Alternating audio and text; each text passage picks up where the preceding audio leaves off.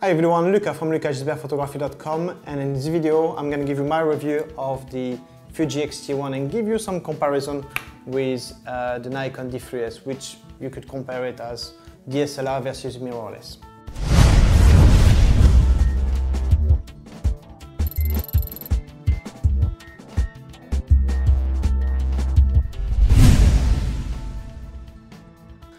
Now, I got the Fuji x-t1 a few weeks back and I did a few photo shoots with it where it was used alongside my Nikon, and I've also done quite a big wedding with it. And my opinion has changed a lot from the first day I got this camera to today, and it probably will change even more in a few months time because I would use it a bit more.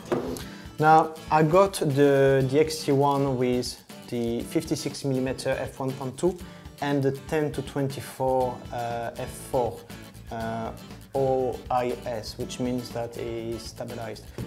And the reason I got these two lenses, well, the first one, the 10-24, I needed to cover this angle with my Nikon system, which I don't have anymore. I sold my Nikon D800, a Tokina 16-28 and the 50mm f1.4 to actually get a small kit on the Fuji side, so I got the 10-24, so now I'm covering this angle.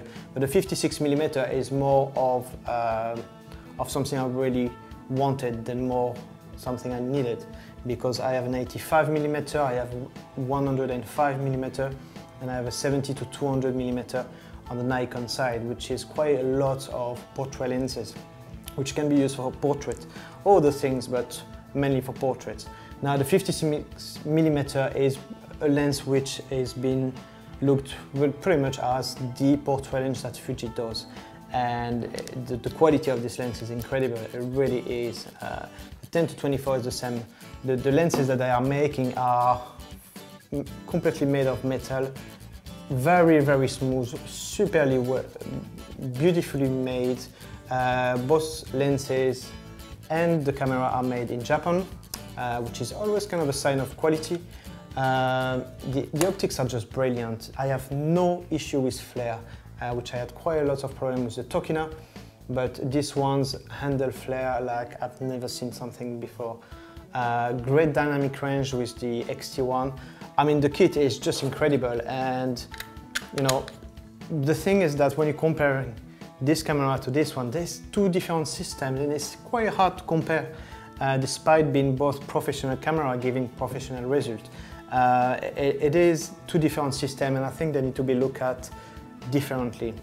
For some people this will be perfect, for some people this will be better, and that's why it's a bit hard to compare, so I can just give you my personal opinion on both of them. But let's have a quick look at the a close-up at the Fuji.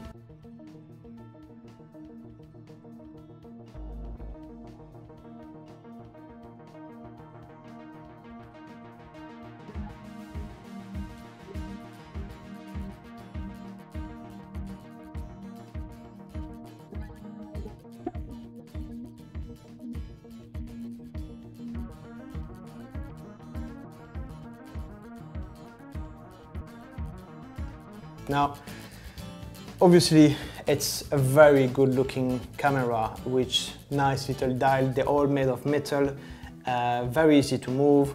The ISO, you need to press the button to move the ISO dial, but it's something you get used to it. And I know that when I first got a camera, I had a lot of problems. Now I don't even look at it. And the good thing, one of the great things about this camera is you can do everything through the viewfinder, which I will come back later on. What I like to just give you a comparison of is prices. Now, you may think that it would be cheaper to go for a kit like this if you're looking to upgrade your camera or buy a new system instead of buying a DSLR like a D800 maybe, or a D3s. So if you're looking for a D4, D4s, that's going to be a bit more expensive, but I would say in the mid-range around the D800, D3s, you pretty much will be paying the same thing. For this kit with the grip and a couple of batteries, the cost in euros was 3,500 euros.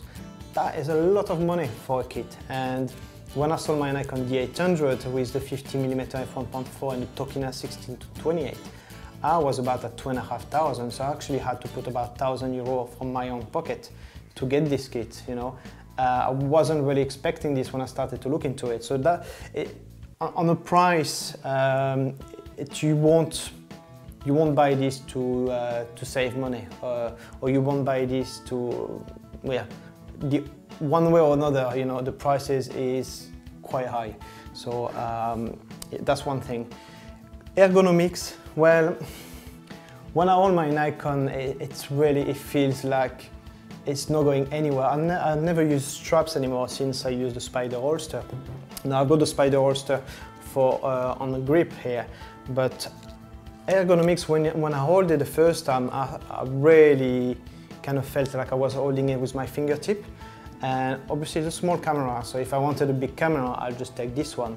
But it gets you need to get used to it, you know, you really need to put your hand a bit more inside, and you need to be a bit more careful, because you could more easily, I would say, if you bang something, or if someone running to you, it could drop, you know, you have to be a bit more careful.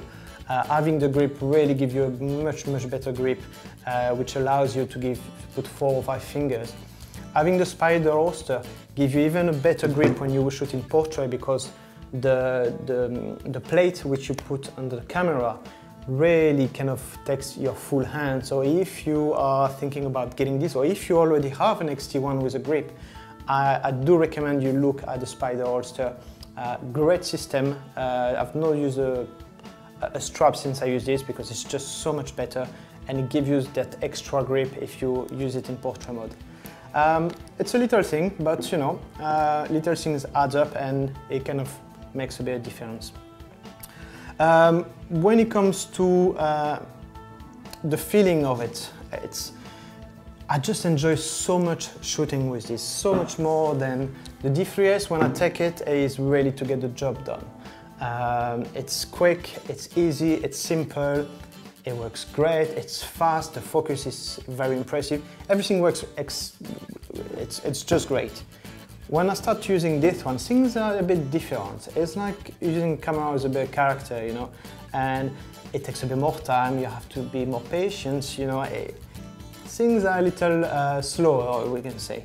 Now, when I say slow, I'm not talking about the camera itself. When I talk to focus or programming or starting the camera, everything is really super quick on this.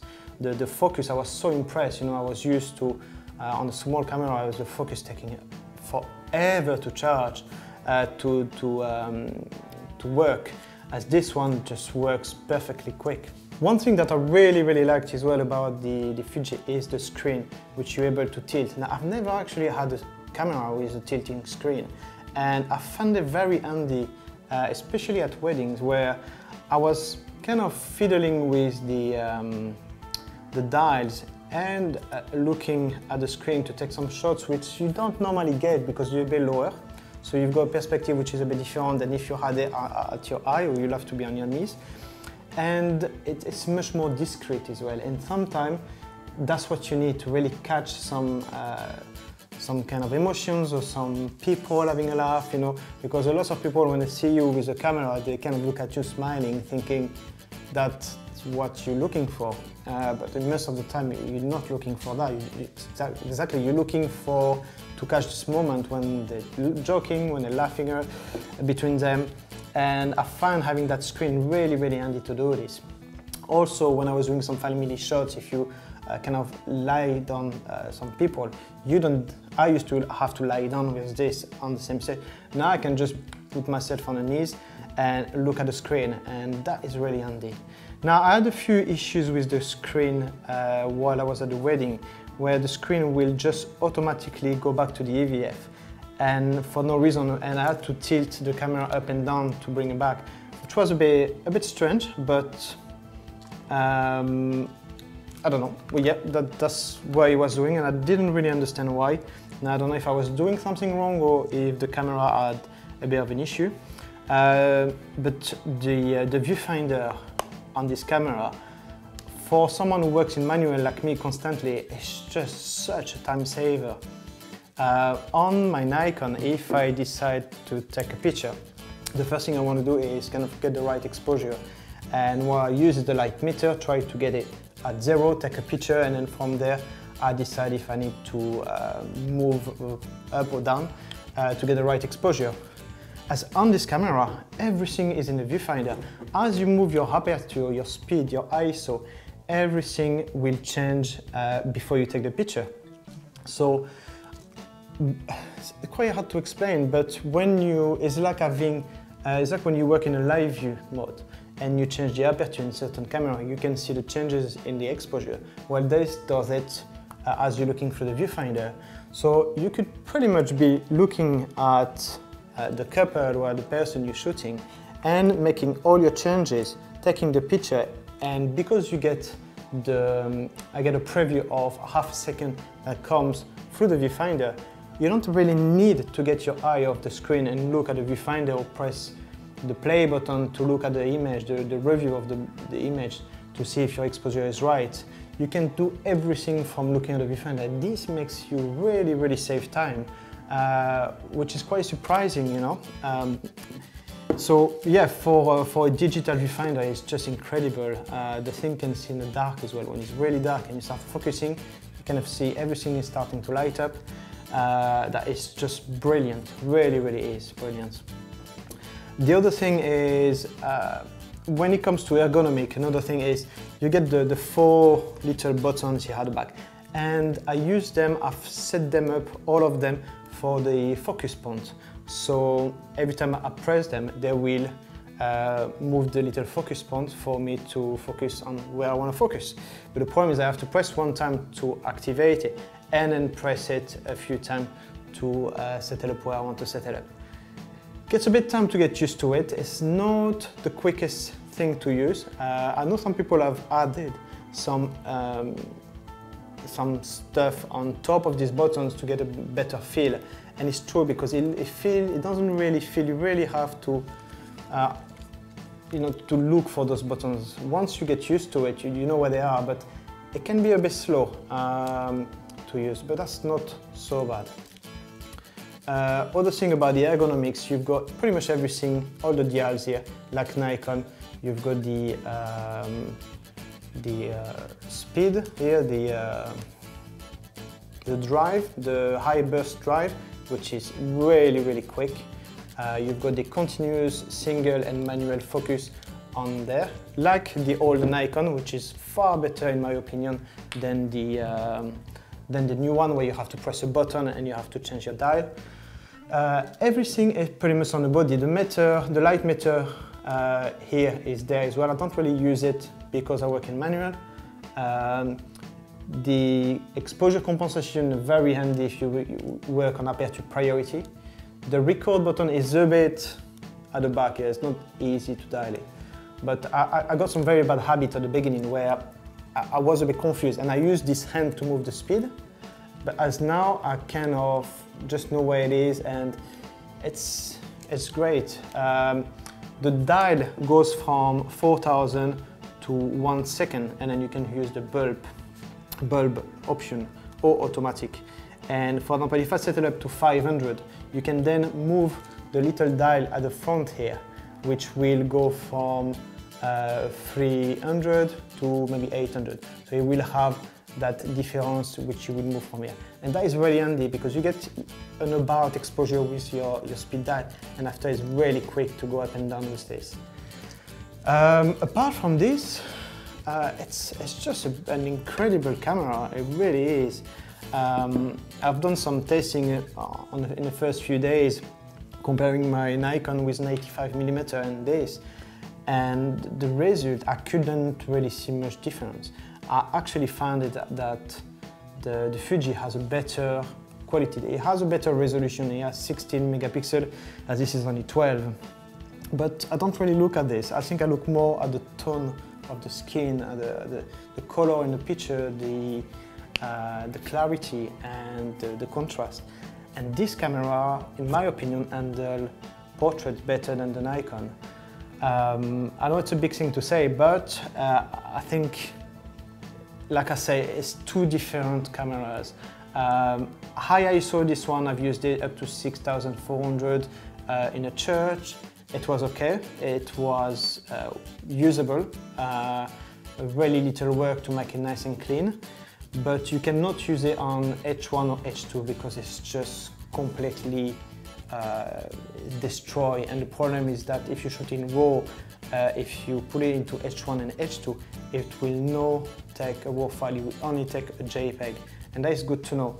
And one more thing is there is the application Fuji, which you can control the camera in a remote. If you take a picture with this, it's not going to take a RAW, it's going to take a JPEG. That's a good thing to know as well. But when it comes to high ISO, the D3s is just way better. I can shoot at ISO 10,000. Even if I could, if it had 10,000, I couldn't use it. I cannot go over 6,400. In some situations, rarely. I must say it's rare that I go over 6,400, but it happens. I would have problems with this one. Especially if I use my 10-24, which only goes to f4.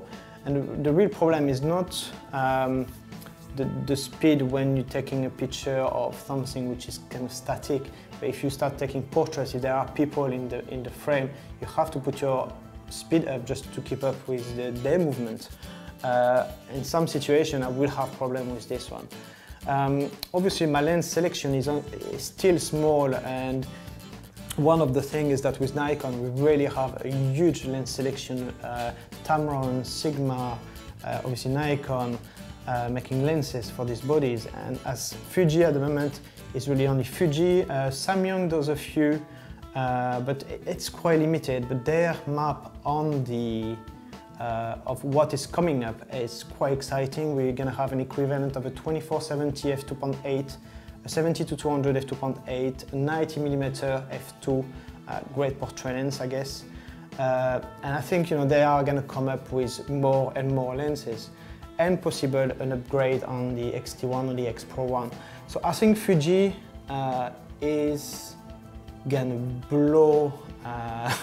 It's gonna blow up. It's gonna go crazy. I mean, everyone is talking about it, and there are a lot of reasons why everyone's talking about it. This camera is just insanely good, and it's quite scary because you've got a fact of the camera looking smaller than my Nikon D3200 where I'm filming on.